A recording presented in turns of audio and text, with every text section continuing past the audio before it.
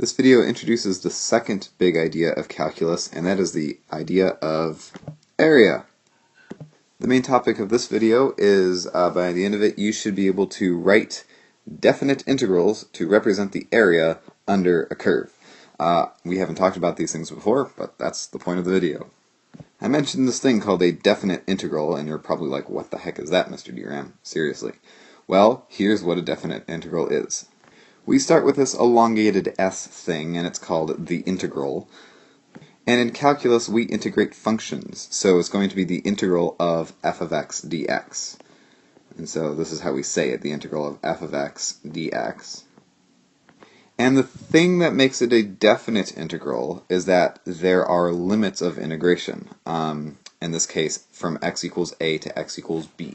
So the way that we read this is the integral of f of x dx from x equals a, whoa, a little scribbly there, x equals a to x, no, wrong letter, x equals b.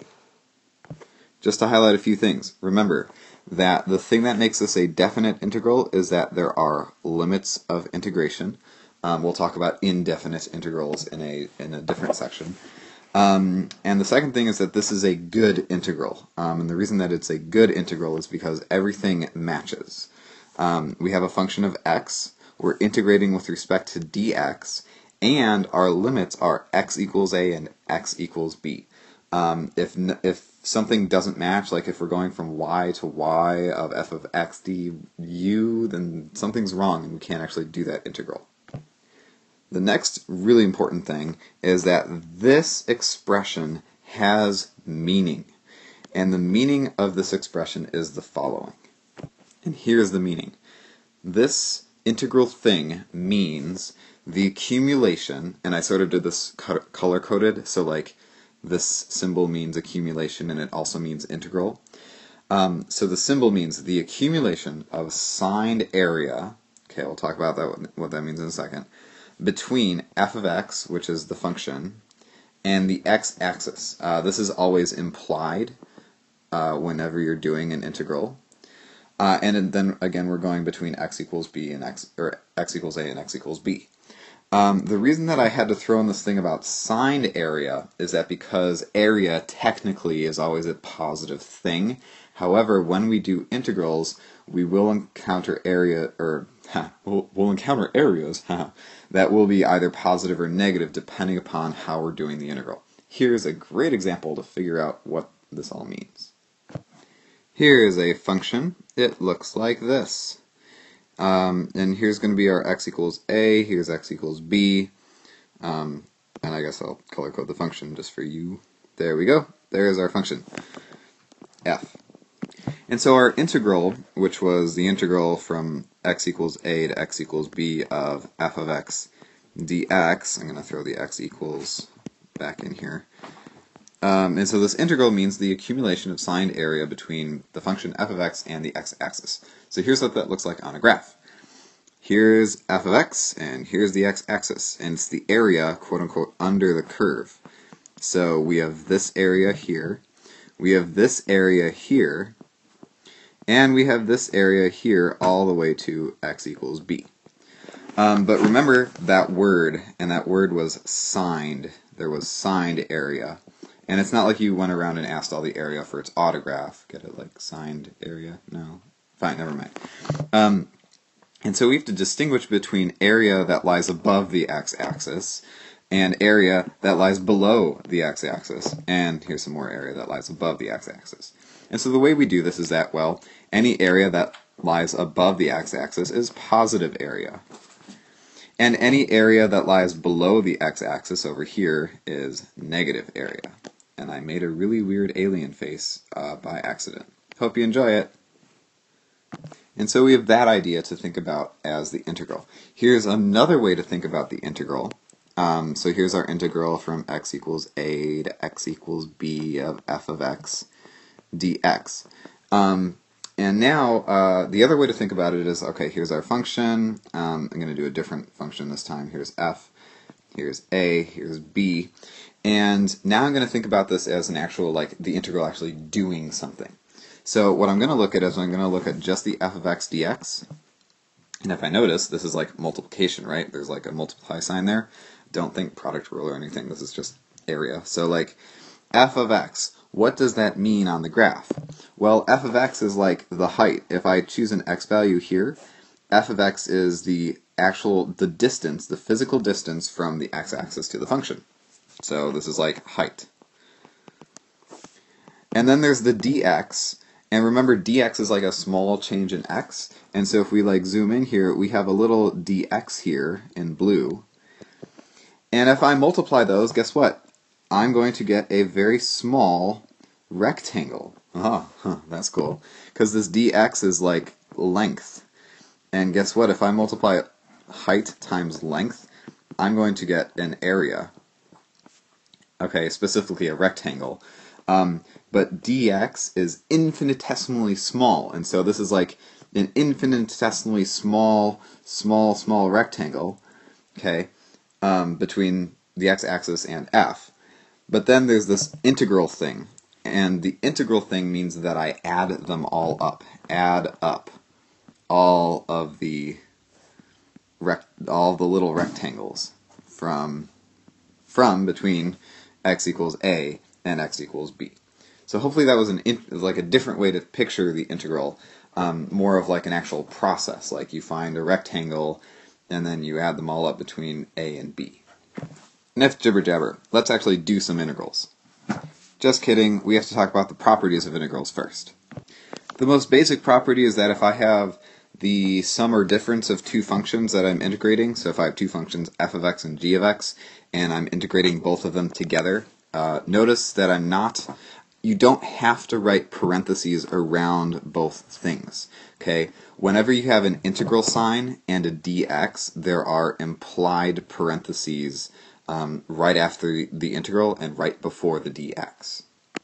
But this property is very easy because what I can do, just like derivatives, is split this up into two separate integrals. The integral from a to b of just f of x dx, and then I'll either add that or subtract it to, okay, that carries through, the integral from a to b of g of x dx. The next property is not a property. Do not ever do this. It's just like when you do the product rule wrong and you kill kittens. Here is a not property. Okay, it's not a property. Don't ever do this. Integral from a to b of f of x times g of x. And the temptation here is to just multiply the two integrals. Okay, like the integral from a to b of f of x dx times the integral from a to b of g of x dx. Do not ever do this. These are not equal. You will kill kittens and they will be sad.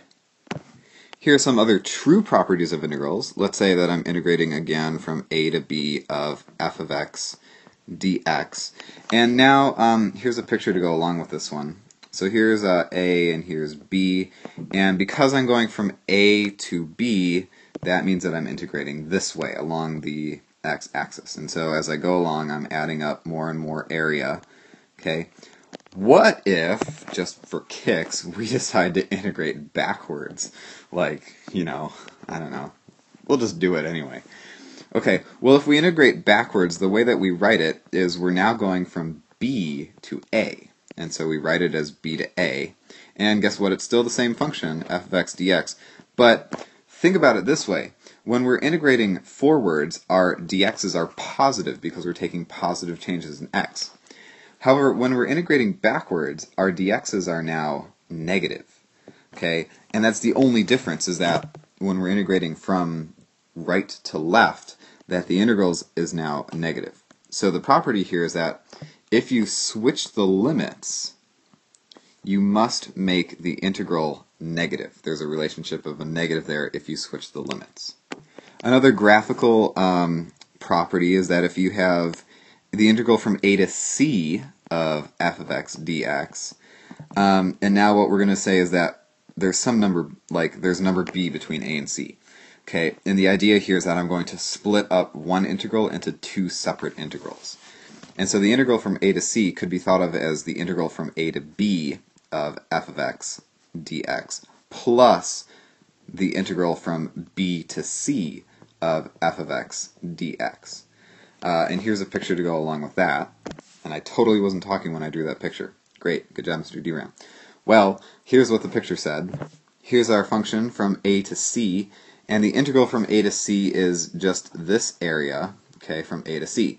Well, I can think about it geometrically as just splitting up the region into two separate regions, from a to b, and doing that area separately, and then just adding it from b to c, and doing that area separately. Easy. The last property is very important. It's our constant multiplier property. So if we have the integral from x equals a to x equals b of k times f of x dx, and here k is a constant, like in Russia we have constants. What you can do with that constant is just like with derivatives. The integral is a semi-permeable membrane for constants, and you see you can pull the constant out.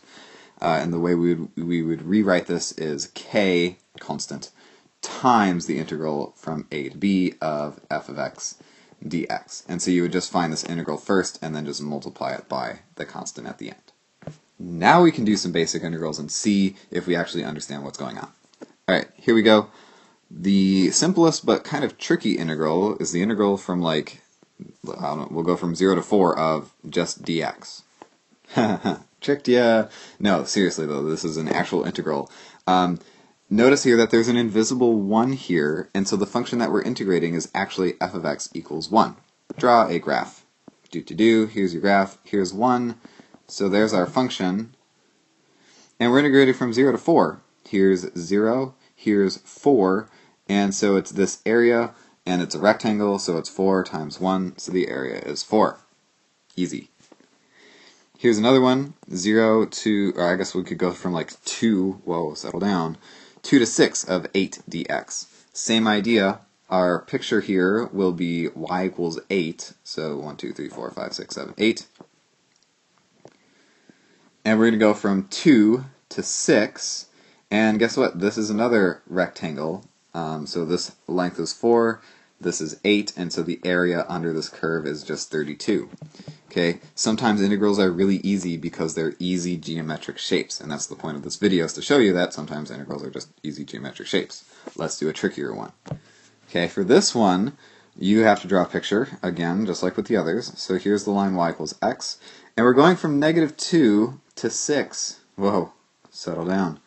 Alright, and notice here that between -2 and 0, we've got some negative area here, and then between 0 and 6, we've got some positive area here. It's like a really offset bow tie, I guess. Can you use geometry for this one? You bet you can.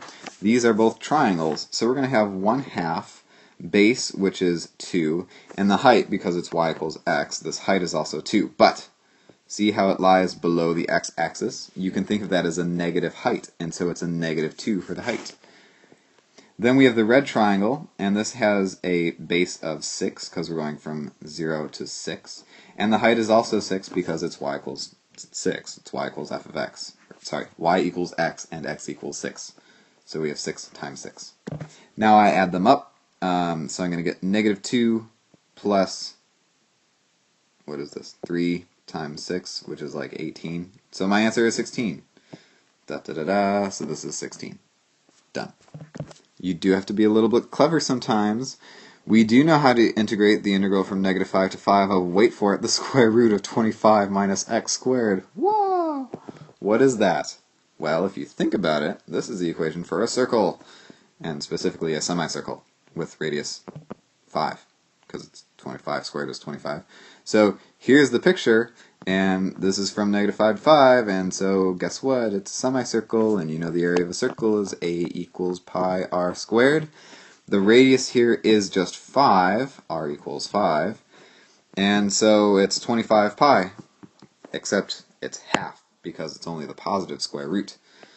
And so this answer is simply not sad, it's happy, it's 25 pi divided by 2. See how fast you did that with geometry. So nice. That's basically it in terms of integral as area. Hey, guess what? When I say integral, you're going to think area. It's going to be fun. For the record, there are lots of functions, like the integral from a to b of sine of x dx, oh my gosh, that we don't know how to do yet, and that's okay.